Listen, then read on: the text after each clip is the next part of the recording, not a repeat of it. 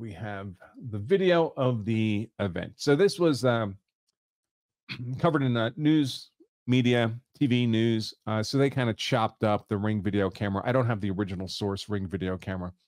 Where they interviewed the homeowner, I'll just have the homeowner speak. Where it's the reporters talking, we'll have the closed caption on the screen. But you always have to be careful about not getting hit with some kind of copyright claim by these organizations. We are, of course, reviewing their brief reporting, 1 minute and 37 seconds, for purposes of education, legal analysis. Fair use, folks, fair use. But the reporters weren't saying anything interesting anyway. The only interesting statements are actually from the homeowner who acted in self-defense. By the way, folks, I strongly discourage you from talking to the media if you've been involved in a use of force event, even just a threat of use of force event. Nothing good is going to happen to you from talking to the media. Only bad things can happen. But nevertheless, this homeowner was not aware of that advice and chose to talk to the media, and that's why we have words from his own mouth about what happened. So I'll go ahead and play this. Again, when he's not talking, when the fellow's not on the screen, we'll just have the closed caption on the bottom. Here we go. There was just a scene after midnight Tuesday in the Village of Cypress Lakes neighborhood.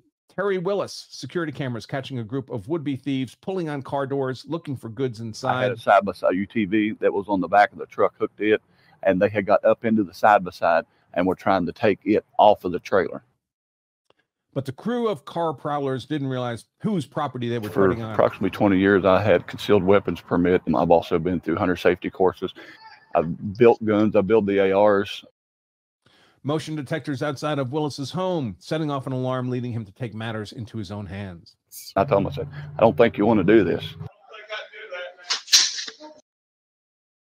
Walking out his home with an AR-15 pointed in their direction. I racked the bolt back, put the shell in the chamber. Sending thieves scrambling, one even having to run to catch up with the getaway car. And while Willis didn't shoot, they were leaving, and that was what I wanted. I wanted them away from here. I don't want to kill somebody, but if it comes to that, to protect my family, I will.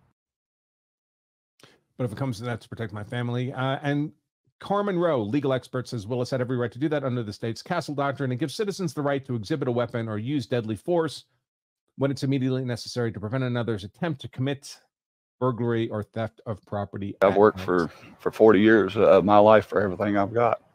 Never stole anything, and I'm just not taking it no more. As for any copycat offenders, this ain't the place to come. Because we're tired of it.